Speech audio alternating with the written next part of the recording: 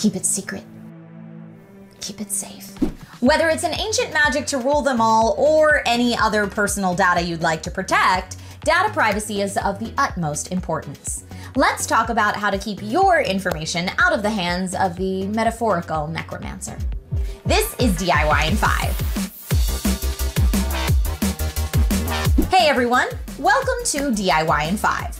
I'm Trisha Hirschberger, and today we're talking about ways to keep your private info, well, private.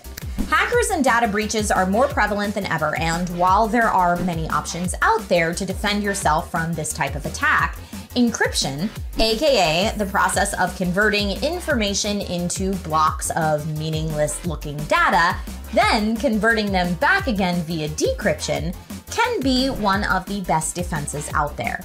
This way, even if someone with malintent does obtain access to your device, they won't be able to decipher what they've found. Today, we'll go over the various types of encryption available and how you can protect your most precious data. There are two main types of encryption: software encryption and hardware encryption. Software encryption, as the name suggests, uses a variety of software programs to encrypt data on a specific volume. When a drive is encrypted, the user will create a passphrase that will unlock a key giving access to the unencrypted data on that device.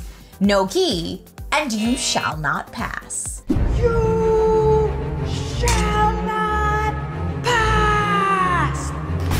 Software encryption acts as the middleman, encrypting data as it's written to the drive, then decrypting it using the same key before it's presented to the program on the device.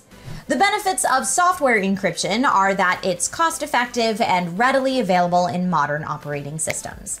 However, since the processor is doing all the encryption and decryption work, the entire system will slow down a bit, and if a hacker is able to get hands on that user passcode or the encryption key itself, since it's stored in the computer memory, they will be able to access that data.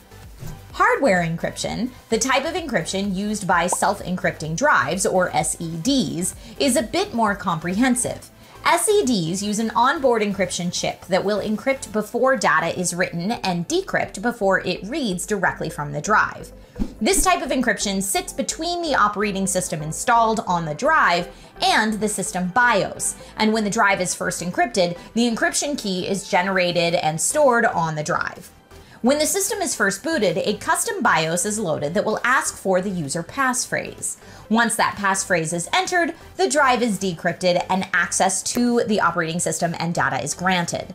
The benefits of this type of encryption are that the CPU is not involved at all, so you won't see a performance dip. And in most cases, the encryption key is stored in the SSD onboard memory, which makes it a bit harder to find and thus less vulnerable to low-level attacks.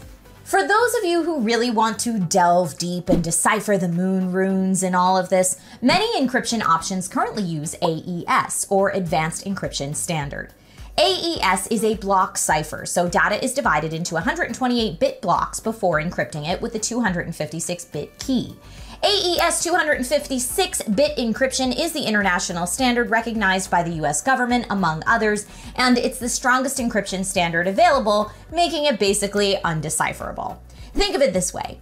The numbers after AES represent the number of key bits in each encryption and decryption block. For each added bit, the number of possible keys doubles, meaning 256-bit encryption is equal to 2 to the 256th power.